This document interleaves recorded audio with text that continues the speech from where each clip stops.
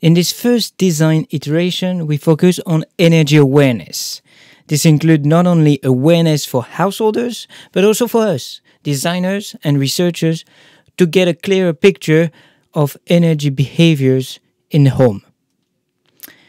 So here we are, in the first stage of the data-centric design process with 75 household to instrument. It started with smart meters, measuring what is consumed and generated, but also what is imported from and exported to the electricity grid. We'll come back to that later. A large number of appliances were monitored with smart plugs.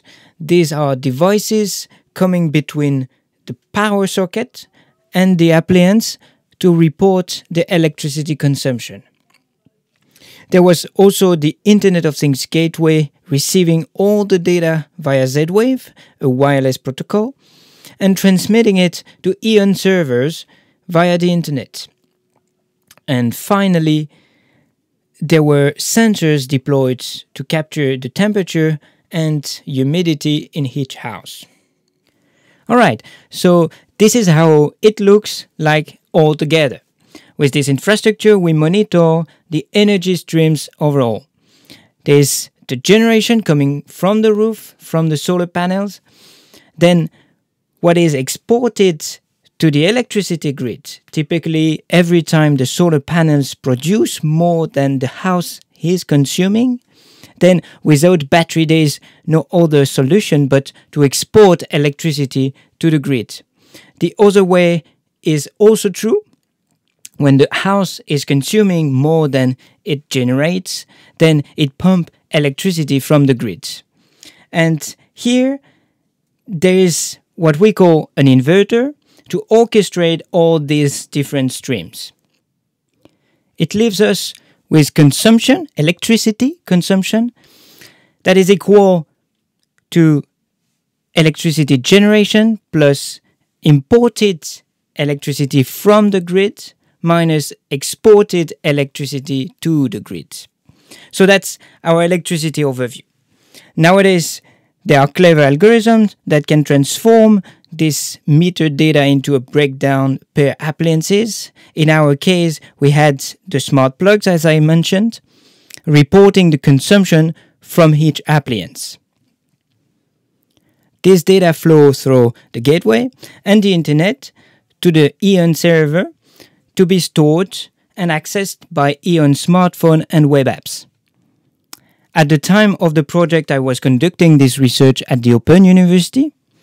On the right-hand side, you can see our part of the infrastructure. There was a black box provided by E.ON, just a small piece of software that we run every few minutes to gather their data. Not the hacking part here.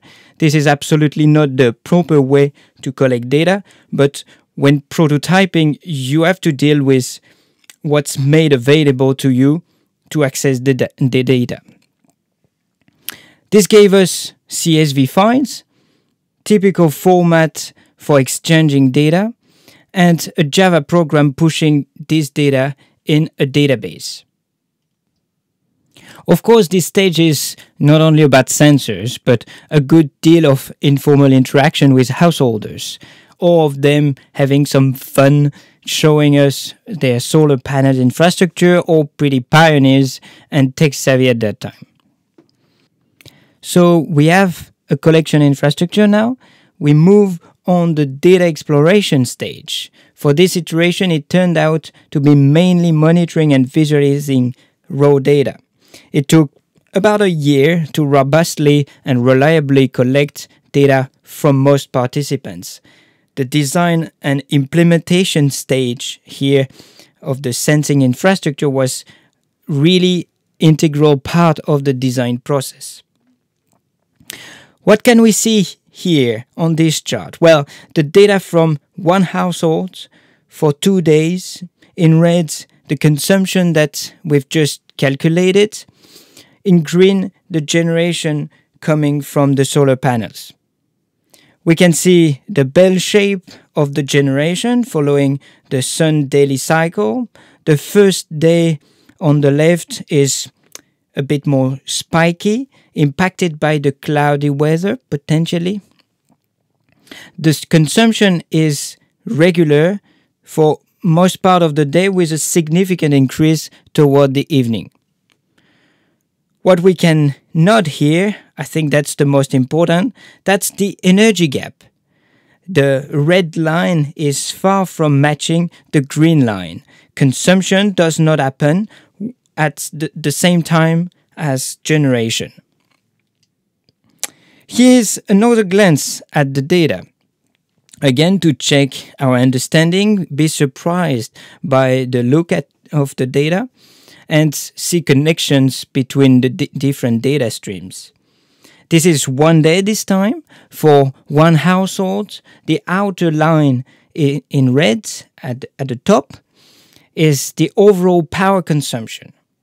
We can see regular consumption like the refrigerator here on the left-hand side, some breakfast and also dinner spikes, maybe some tea late in the evening, a very British household.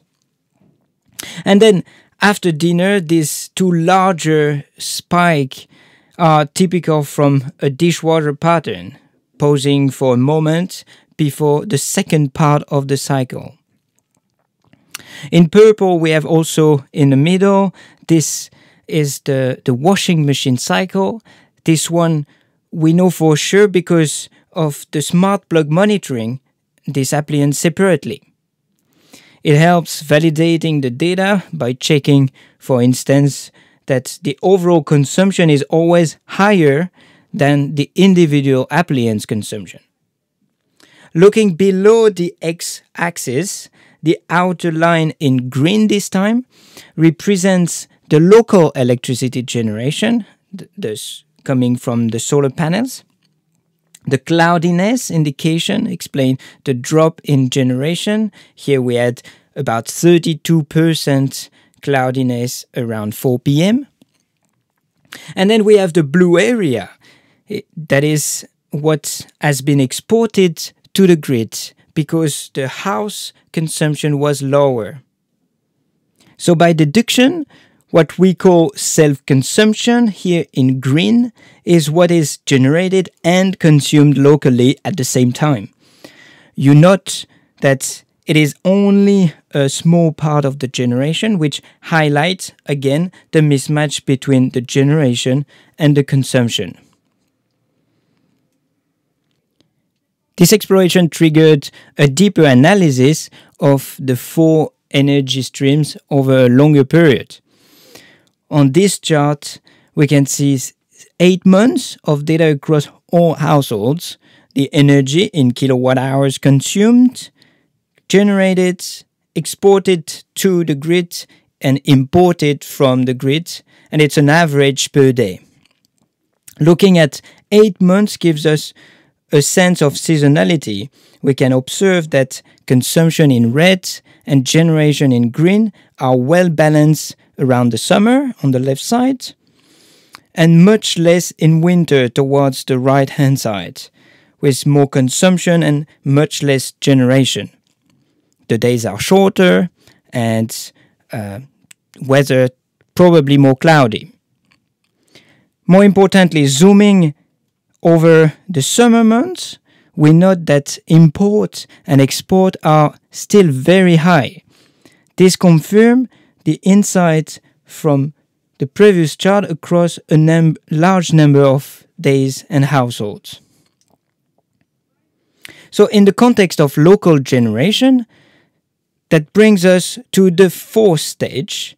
The value proposition is no longer about reducing electricity consumption, but rather consuming electricity when it is generated, and by intuition, in the middle of the day when the sun is shining. That became our design goal, supporting householders to shift their energy consumption to period of the day when solar energy is at its highest. In co-design session, householders and designers created initial data visualization, which emphasize the need for connecting electricity consumption and electricity generation.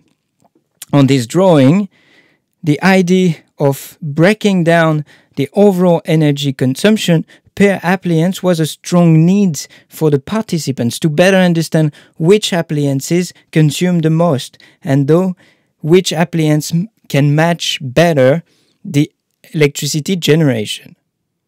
So the design concept, as naive as it can sound, was about creating energy awareness so that householders can realize which appliances they run at a non-optimal moment, hoping they would change their habit.